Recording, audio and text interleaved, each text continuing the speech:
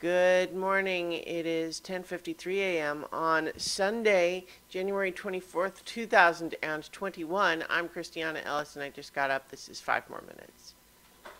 So definitely this is another day where it's like, yep, got up to take the dog out, back to sleep. I also actually, just before recording this video, was looking at some photos and videos of my niece who lives in Colorado. There's a cool site that I believe I've mentioned before called Tiny Beans, which it seems great for photo sharing, a bit like Facebook would be, but for like a much more controlled private network and, avoiding the actual Facebook. So basically, because I am on, like the little trusted mini network in there for my brother, I get to see pictures of my niece every day. They put up stuff pretty regularly. It's great. Especially since, I don't live nearby and I haven't been able to travel there even as much as I would have in a normal year. So there's parts of me that occasionally, I think one of the things that about COVID, that makes me the most sad is not getting to see her in person as much as I would have liked. I'm very lucky in the sense that no one I know has been made really seriously ill by COVID so far. But it's just always one of those things that could be worse. So I'm not going to be lose that perspective. But nonetheless, I would have liked to go and hug my niece a little bit more than I have been able to, because she's been getting bigger in this whole thing. But it's great watching these videos and watching her go through these developmental stages. Like, she's full-scale toddler now, and she's talking a lot. And I guess in my head, it feels like she seems really young for that to happen, but I guess I don't really know what the actual expected terms are.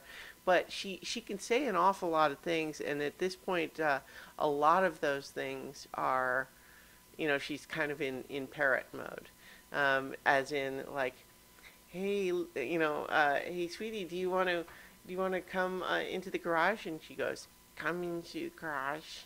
And it's like, yeah, we can see all the things, that sort of thing.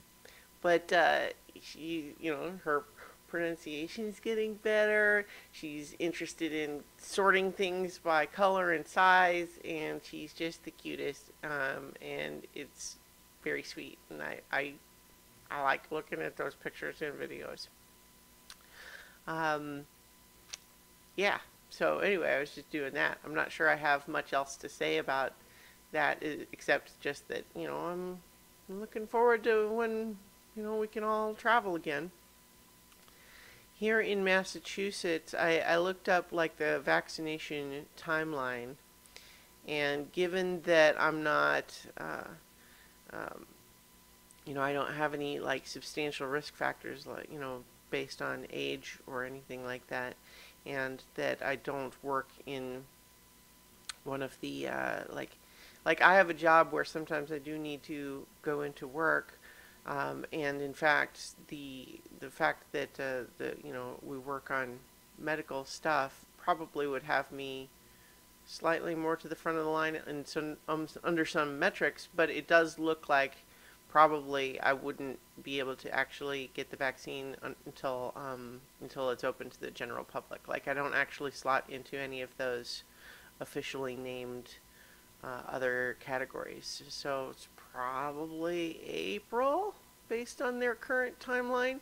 Hopefully that will accelerate, and I'm looking forward to getting it myself, but just because, just for everybody's sake, I'm really looking forward to when we can start opening things back up a bit more, and, travel be safer to just be a casual thing and not something that's just in case of emergencies. Because I want to go see my niece. But yeah, I would urge any of you who don't know, go ahead and you can probably pretty easily Google whatever the current vaccination plans are in your state. You can find out how they're currently distributing it, and when you will qualify. And we can actually start making plans. What?